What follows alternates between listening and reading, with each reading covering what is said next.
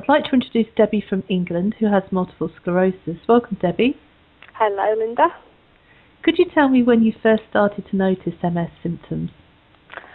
It was actually in my mid-20s, which is almost 20 years ago, and I just became very, very ill after a bad bout of flu and was misdiagnosed as having ME.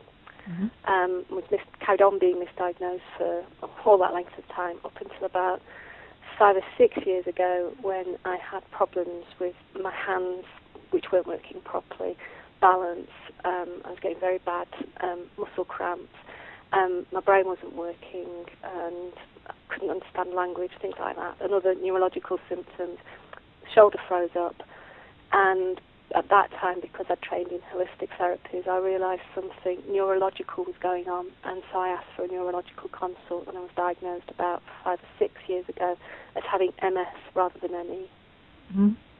Was that a relief to actually get a diagnosis as a name to what? Yes, a huge relief, really, in many ways, because I'd had, when I was first ill and diagnosed with ME, I was actually in a wheelchair. I was very, very ill for about, housebound for about 3 years. And I had a lot of cognitive symptoms, which were really very difficult to cope with, language issues, just basic doing joined-up thinking was completely impossible. And as a consequence of that, experienced secondary depression and was diagnosed as being having ME and being a depressive, and was basically ignored by the medical profession and also given short shrift whenever I needed any help because I was a depressive, and I was basically thrown on the scrap heap like a lot of people with ME are. And so I had a very difficult time, and I was sent to a psychiatrist and all kinds of things, until finally I decided that the medical profession really weren't worth the time I was giving them, and there were actually any of the medications they were giving me were making me worse. Their opinion of me and their attitude towards me was very damaging to my self-worth and the way I felt about myself. And so I'd actually abandoned the medical profession completely, and I managed my health holistically, and actually got myself out of the wheelchair, got myself back to a level of functioning, but was never back to the way I was before I became first ill. But I had all these ongoing symptoms like fatigue that would just floor an elephant, that they put down to being a depressive and needing to get out more and get on with life and stop all this being sick kind of approach. And also cognitive issues, language deficit and language dysphasia, which often meant that I couldn't read material, couldn't understand written material, couldn't communicate verbally, and it still happens now, but to a much, much lesser degree. Whereas if I got tired, I just couldn't understand any kind of verbal language or communicate, and I would be talking gibberish and not know I was talking gibberish. I thought I was speaking sensibly, and then my husband would look at me blankly, and I'd go, "Oh yes, okay, so those words aren't coming out today." Or I couldn't structure sentences, couldn't find the right word on occasions.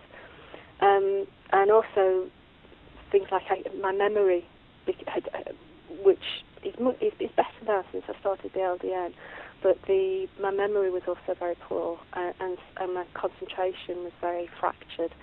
So all those things were going on, along with ongoing things like muscle and nerve pain, which would come and go in quite strong bouts, vertigo, dizziness, which would sometimes just floor me for a week, and fatigue, this ongoing fatigue that would just lay me out most of the time. So I had all those ongoing symptoms, and receiving no help from the medical profession. And so I learned to manage it myself until I kind of my health. I decided I was going to do some more courses and do some more training and really start into holistic therapy or work, which I adore. I'm trained in a lot of therapies. And the increase in the workload just overloaded my system, and I had a major relapse, and shoulder froze up, and all these other neurological stuff started to happen, and that's when I was diagnosed.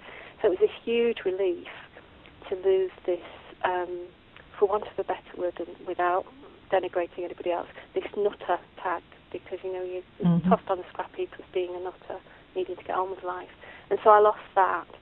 And then suddenly all these doors opened where I was actually receiving support and help and explanations of why things were happening. It also made sense then, because all the symptoms I'd had, which didn't fit with ME, fell into place. So in a way it was a great relief.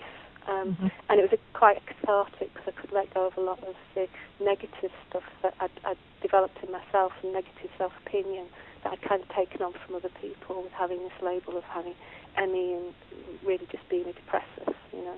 So it was, yes, a big... That was a very long way to say, yes, it was a big relief.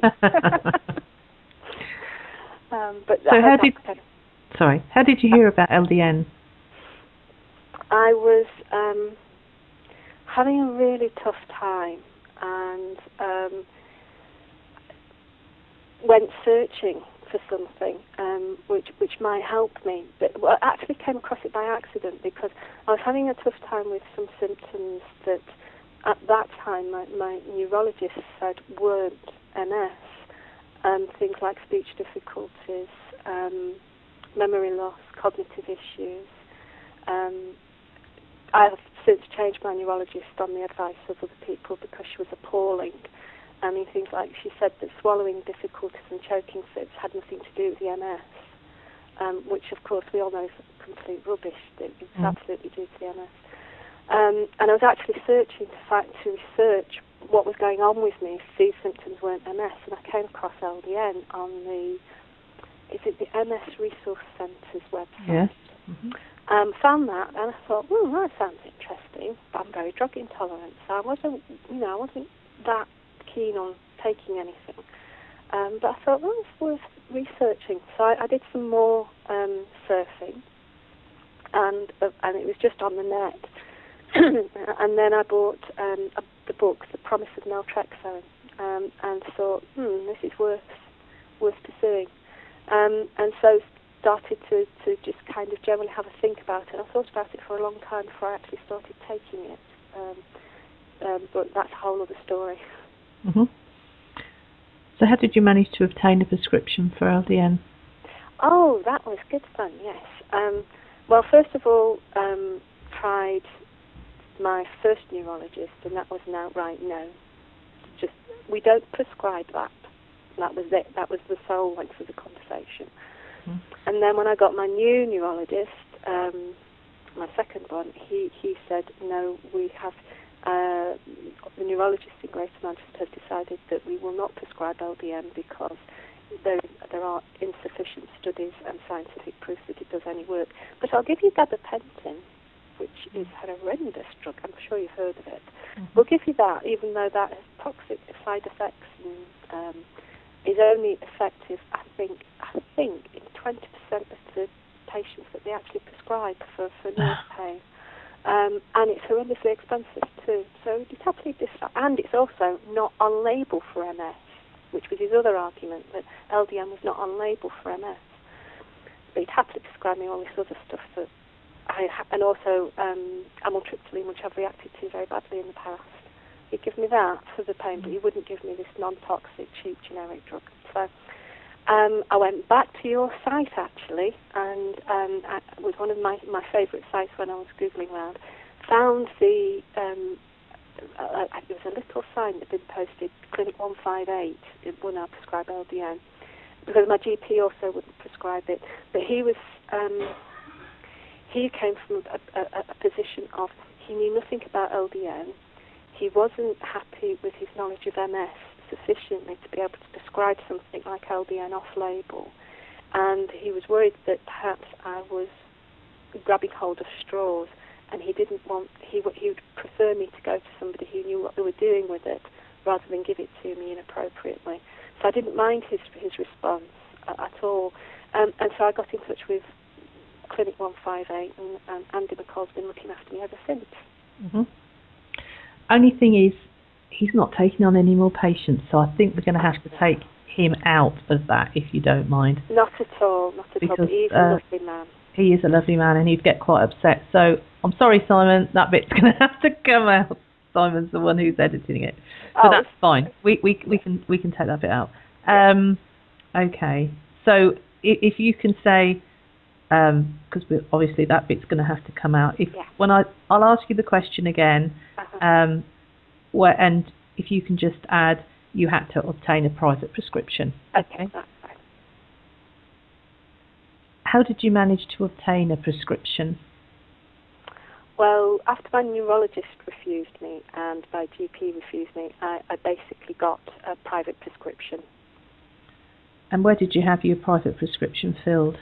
Dixon's in Glasgow. They are wonderful people, do a superb job. Thank you. They are, aren't they? Yeah. Okay. So I said as well. God, mustn't keep saying Don't ever play this back to me, I'll die. I'll play it back to you when it's edited and it'll look really posh. When you first started LDN, did you have any introductory side effects? Yes, I did. I felt it was very peculiar. I got about 10 days of really bad insomnia, which was quite difficult to cope with because insomnia is one of the things that I've had since I was first in my 20s. So I have to actively manage my sleep regime. But then after about 10 days, that wore off. And I had like 2 weeks of feeling okay, and then 2 weeks where it was like my immune system kind of switched on or changed. I felt quite fluey. Not terribly bad, but, off and scruffy around the edges. Mm-hmm. And that happened for the first 3 months, because each month we increased the dose by 0.5 a milligram. Mm-hmm. And that happened for the first 3 months. So we left, after 3 months, we left it at the same dose for a couple of months. And then when I increased it again up to 4.5, it was fine, and I didn't get any symptoms at all, any side effects at all. But I am very drug intolerant, and so for me to get off lightly like that I was quite surprised that I didn't get any worse side effects. Mm-hmm. So that was all really. How long did it take before you started to notice improvements? They were subtle at first, and because I increased it, the dosage quite slowly over months. I would say about 3 months, Mm-hmm. and it was subtle because it was cognitive. It affected my cognitive function first, and I suddenly realised that I could speak more easily, that my language flow was much easier and much better, and I didn't have these episodes where people would be talking to me and all I could hear was the noise and not understand the words, and that was quite significant. And I also realised that my memory was getting a lot better, and I was able to focus more and remember that I actually had gone out for bread instead of coming home with apples and things like that. So that I'd say about 3 months, and it was the cognitive side that was affected first. So what would you say LDN has done for you? It hasn't been a miracle drug, but it has improved my cognitive function and language use, and reading as well. I find it easier to understand what I'm reading, because in the past there've been weeks or periods of days and weeks where I've just not been able to read because I couldn't understand what I was reading, which, considering I have a degree in education and used to teach kids, was a bit disconcerting. But definitely cognitive function, language use, memory, general level of robustness, stamina is better. Though my energy is still low, I still get very bad fatigue, which is the biggest problem I have.